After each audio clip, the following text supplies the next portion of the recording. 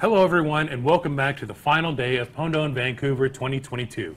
I am Dustin Childs, your Senior Communications Manager here at Trend Micro Zero Day Initiative. And with me is Brian Gorenc, the Director of ZDI and Director of Security Research, Vulnerability Research as well. Yes. So Brian, it has been an amazing 3 days of the contest. We are done, we are wrapped up. We're still confirming a couple of the entries.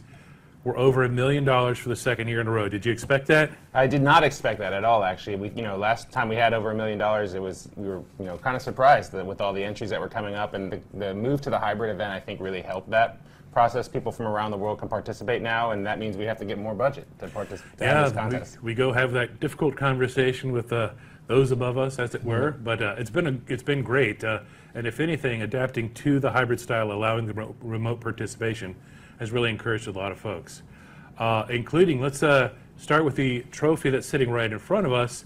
Master of Pwn, who is the overall winner of the contest. That is a remote contestant, a remote team.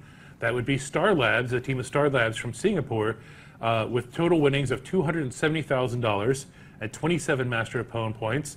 They are awarded Master of Pwn, so they will receive Platinum status in 2023, the trophy, and also, it's very lovely, Pwn2Own jacket that you see going classic with this. Nice. The nice embroidery here. It's actually a very nice material as well. So we will be shipping that off to them. I'm sure they are on pins and needles waiting to receive it. Yeah, I'm really happy for Star Labs. They've been participating in Pwn2Own for a long time, and they really brought together 4 really excellent chains this year, and we're able to actually land every single one of them, and we're super excited for them. They've been like I said, playing for a long time. Glad to see them at the top this year. Yeah, they did fantastic. And in second place, we actually had 3 people tied with $150,000 and 15 Master of Pwn points. And that would be Hector Peralta, Masato Kinagoa, and Manfred Paul. So Hector and Masato both had Teams exploits, but Manfred Paul had 2 separate browser exploits, Mozilla Firefox with a Sandbox Escape and Apple Safari. Brian, let's talk about the browser stuff, because browsers at the heart of Pwn2Own going years back, and here we have 2 browsers this year getting popped. Yeah, I was excited to see the Firefox one come in. We haven't had a lot of Firefox entries over the last couple of years, and so to have one come in with a Sandbox Escape and just work really quickly. We know Manfred Paul's got really great stuff. Yes. He's participated in the past. We know he's doing a lot of browser research now, so it's exciting to see him come to the contest. Excited to see him in person. Yes. And I know he's out traveling around Canada right now having a good time. So. Yes, he's one of the ones who participated remotely first. So again, if we had not had that remote participation, he wouldn't have been able to get here. So great to see him in person and finally meet him face to face. And we had 2 Tesla entries this year, one of which was successful. Let's start with that one. The Synactive team, they were actually in the room initially on the head unit. So let's talk about what that head unit actually is. Yeah, so the head unit kind of represents what is in the car for the Tesla itself, and so it just makes it more portable, makes it safer to run things. We've been shipping out head units to various people involved in the contest over the years, and that kind of investment has helped pay off. And over the years, now we have people participating with really interesting exploits, and so we were glad to see it happen live with Tesla on site to help us verify the file rights, verify the CAN bus matches. They've been super helpful and super nice the entire conference. Yeah, it's been great working with Tesla as always. They've just been really fantastic. So they demonstrated it up here in the morning, and then we went outside to the Model 3 in the afternoon, and they kind of put on a little bit of a show for us. Fun. Yeah, so if you follow us on Twitter at the ZDI, you can see the video. Standing remotely, meaning outside of the car, they were able to take over the vehicle at least enough to turn on the windshield wipers, and they were going crazy, right? Yeah. I don't know what intermittent setting that was. They popped the trunk, they were flashing the lights. It was pretty cool to see. Nice new feature for Tesla. Nice new feature. And the other Tesla attempt actually didn't get completed within the time frame, but we still ended up purchasing that through the program, right? So still some good research there? Yeah, still good research. We handed over to Tesla yesterday, and I know that they're actively looking at it, trying to repro it and get a fix rolled out for everybody. Great, and that's one of the key things for me as a takeaway is even things that aren't successful in Pwn2Own can be great research and still really benefit both us as a program and the end users. Speaking of benefits, one of the things we did this year was we had celebrating our 15th year, our 15th anniversary. We had some games here, including an Xbox loaded up with Halo 3. We didn't want to ship that back, so we ended up giving that away.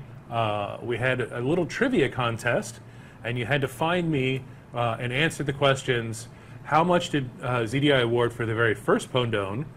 What was the largest amount that we've ever given for a single Pwn2Own entry? And then how much we awarded on the first day of the contest.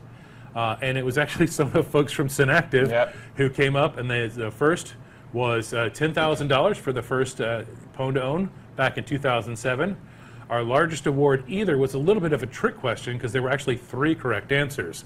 Last year, $200,000 for an Exchange bug, $200,000 for a Zoom bug, and $200,000 for a Teams bug. We would have accepted any answer. And of course, on the first day, we awarded $800,000, which is a one-day record for Pwn2Own. It's pretty amazing. Yeah, it was really exciting. And I remember we were up in the disclosure room, and I saw people running down the hall, so that must have been what they were trying to find you. Yeah, I know. I announced it in the conference area, and I started to walk back here, and somebody grabbed me halfway down and was like, "Is this right?" Like, no, sorry. So yes, that was part of the fun, is they had to find me as I was a roving target. And they found me actually playing Galaga in the other room. It was set up, so a lot of fun. So looking ahead to our next contest, that's our consumer-focused one. Don't quite know the location of that yet. Yeah, working on that. Working on the location. Any preview on that? What devices are we going to have? Yeah, we're going to be looking again at mobile devices and IoT devices, and we're just trying to figure out, the right combo, the right mix, and we're going to be talking to some of the vendors to see if they want to get involved and how they want to participate in the contest. So, we'll kind of iron that out over the next couple of months and release the rules so that everybody can kind of target those. We've already had people asking us about it, so it should be an interesting event when we pull it off. So we're also looking forward to that event in the fall. I especially am looking forward to it after I sleep for about 24 hours in a row. Same here. And I will be looking forward to it. There's got to be some point we do a behind the scenes on what it takes to put one of these on. But until then, thank you again. I want to thank some folks who helped really put this contest on. First of all of the ZDI we do, there is a lot of work that goes on behind the scenes. I'm the guy in front of the camera, but behind it there's an army of people. Absolutely. Our events team who have done a fantastic job putting together the rooms, making sure we're all good to go. I want to thank the contestants, of course, who are participating. I want to thank the vendors who received the bugs as well. Thank you to the CanSec conference for hosting us, and thank you to our sponsors, Microsoft, VMware, Tesla, and Zoom. Could not do it without their assistance too.